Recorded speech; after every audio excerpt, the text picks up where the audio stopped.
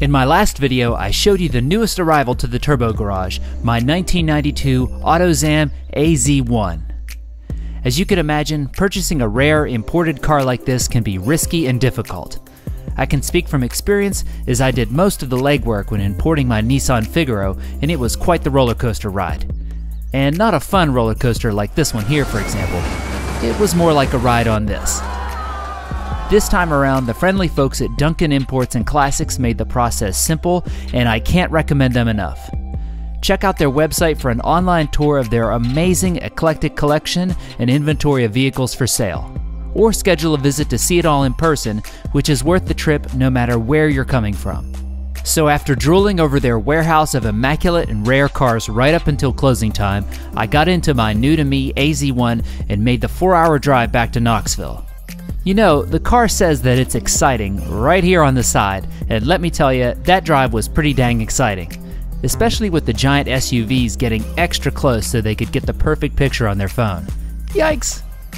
In spite of all that, I'm happy to report that the trip went well, and I even had time to pick up dinner for the family on the way home, which took up most of the interior space. I first spotted the AZ-1 in this July 1991 issue of Car and Driver magazine.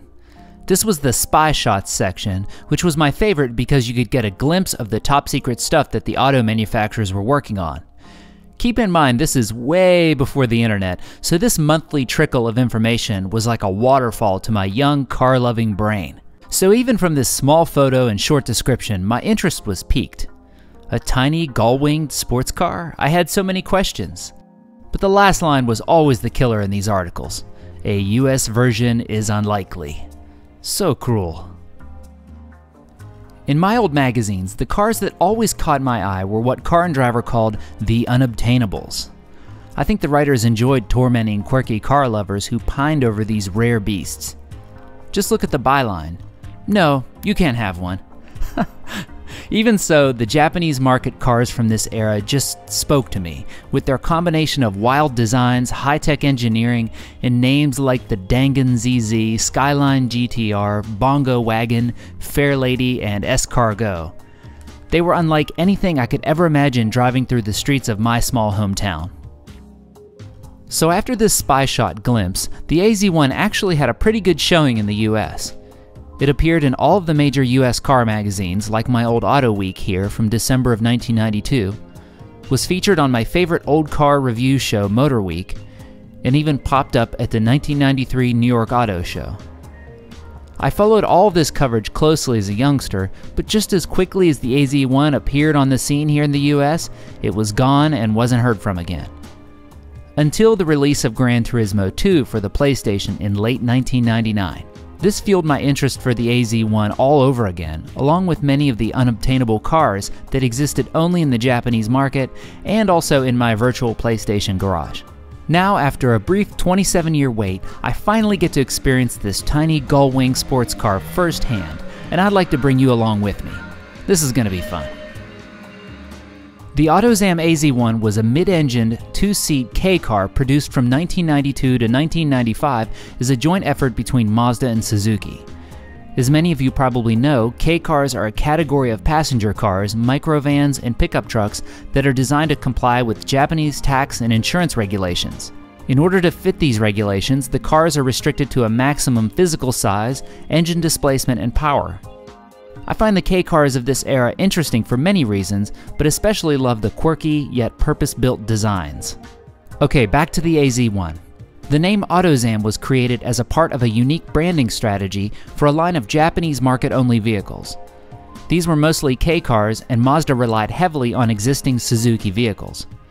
In fact, the early concept for what would become the AZ-1 began at Suzuki, but was taken over by Autozam after Suzuki abandoned that project in favor of the Suzuki Cappuccino Roadster, which is also a really awesome little car. The AZ-1 first appeared at the 1989 Tokyo Motor Show as the AZ-550 Sports, which was not one but 3 concept car variations. The Type A, which most resembled the eventual production AZ-1, the more conventional looking Type B, and the wild endurance racer styled Type C. After the show was over, the Type A was selected for production and the AZ-1 was launched in late 1992. Okay, so let me take you on a tour of my AZ-1. I wanted a clean, well-maintained, unmodified example, and the folks at Duncan Imports had exactly what I was looking for. Now these shots are after I gave it the full turbo garage treatment, so stay tuned, I'll be showing you all of that in a future video. It's no surprise that the first thing you notice about the AZ-1 is its diminutive size. When sitting alone with no frame of reference, it looks like a stubby but regular-sized sports car. It's not until you get it next to other cars and trucks that its comically small footprint can be fully understood. I mean, this sucker is tiny, just 45 inches tall. We're just not used to seeing something like this on our filled-out roads here in the US. The AZ-1 is comprised of a steel skeleton monocoque frame with all plastic outer panels. This type of construction allows for all sorts of possibilities, and as you can see, Japanese tuners and enthusiasts had a field day with this in the 90s. Once you get past the scale of it, you can start to appreciate the purposeful exterior details. The expansive glass greenhouse consumes the top half of the car. This car is equipped with what the brochure calls ticket windows, which is Japanese for mail slots. From there, it's a feast for the eyes. Large, functional vents dominate the side profile. An offset and also functional hood scoop sits in between two giant eyeball-looking headlights up front, split by a nondescript Autozam logo badge. These factory Enki 13-inch aluminum wheels wrapped in 155/65R13 tires fill out the wheel wells nicely. The rear follows suit with a heat-extracting vented bumper and trunk lid, and to finish things off, circular taillights and a big old wing for maximum downforce. Upon closer inspection of the rear, it is dominated by the bright yellow Japanese K-car vehicle registration plate. Hiding just under that is an Autozam stamped muffler heat shield, and to the left of that is the stainless exhaust tip. But take a look just above that exhaust tip and you'll see one of this AZ-1's quirky yet distinct details. Some AZ-1 models were adorned all over with a wild optional graphics package. This one warns passers-by of the dreaded hot air exhaust, while others describe what type of gas to use, where the air is being sucked in, how to open the door, and where to stick the key. Those are all great, but this one's my favorite by far. Midship DOHC Turbo Exciting Micro Coupe. It's like someone was tasked with describing the car in exactly 6 words. No more, no less. It's a pretty big visual element on the side of the car. You can easily see it from far away. I love it though, and it makes me smile every time I walk up to the door. I also love it because it really throws a curveball to people that try to figure out what this car is. You can see them mouthing the words with a very confused look on their face. DOHC exciting, what the?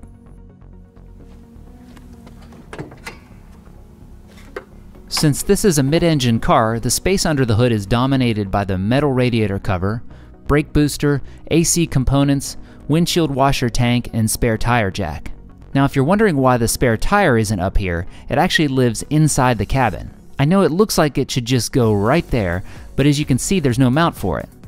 Just a very perfectly made spare tire shaped indention. More on that later. The functional hood scoop I mentioned earlier doesn't feed the engine, it provides fresh air for the HVAC components. You can see the opening up near the windshield.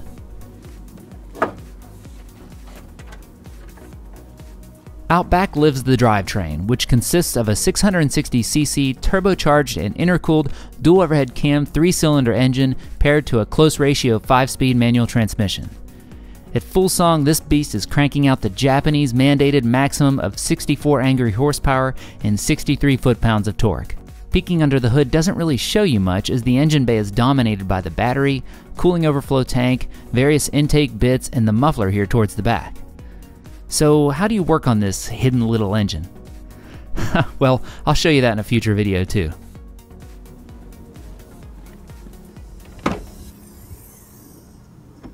Last but not least are the gull wing doors. It's what blew people's minds about the AZ-1 back in 1992, and it still does so today. Mine came with the optional sunshades, which cool the glass terrarium off nicely on hot sunny days. Okay, let's do something a little different here. It's story time. So, one day I stopped by the gas station to fill up the old AZ-1. It was early in the morning, so the usual crowd of confused folks that gather around whenever this car stops at any public place was non-existent. I topped off the tank, grabbed my receipt, and went in legs first, as I instructed by the helpful YouTube video I had recently watched. And as I was slowly pulling away, a friendly car lover sort of appeared out of the early morning darkness. For some reason, my first instinct is to want to floor it in these situations and get out of there. But this friendly, albeit large, unshaven fellow simply wanted to take a photo, followed by a fist bump. Well, you see, given my rate of speed, his trajectory, the fact that I'd only had this car for a couple days, and my mail slot of a window, I couldn't get the window down fast enough, and I couldn't get my arm in the right position, so I wasn't able to return his kind gesture. So picture this. There he is, his meaty, hairy, tattooed fist hanging in the air, his face turning from joyful, childlike exuberance to murderous anger as I left him hanging in the cold, chilly air of the morning. He didn't speak a word. His face said enough. It said, if I ever see you in your tiny car again, I will get that fist bump. So I hope you enjoyed story time. Okay, back to the video. Once you pop the doors, hydraulic struts pull them up and out of the way, revealing the sporty, two-seated, and surprisingly comfortable interior. The seats are lightweight, aggressively bolstered, and non-adjustable, but slide up and back a bit. Again, shockingly comfortable to sit in. Just beyond the sport steering wheel are the factory white-faced gauges, which are housed in a small motorcycle-like pod and are dominated by a large 11,000 RPM center-mounted tack. The interior is dressed in black, but is very well laid out and easy to use. The HVAC controls are vertically placed and live down here near your left leg. I made a few small changes in here that I'll show you in the next video, but overall it remains mostly stock down to the factory floor mats and the optional upgraded Carrozzeria AM/FM cassette stereo. The previous owner in Japan added an HKS turbo timer, which is an excellent period-correct modification in my opinion. Storage space is sparse. No glove box, no center console. You get one cubby to the right of the wheel, a vinyl pocket behind the seat, and some shelf space behind the passenger seat. Oh, and here's that spare tire I was telling you about earlier, right behind the driver. So there it is, a little history of the AZ-1 and a tour of my personal example that made its way from Japan all the way to the mountains of Tennessee. Thank you for watching, and in the next episode, I'll show you all of the little jobs and detail work that I did to give my AZ-1 that extra level of turbo garage polish. After that, I'll take you for a ride and describe what it's like to own this weird little creature. So with that said, thanks again folks, and we'll see you next time.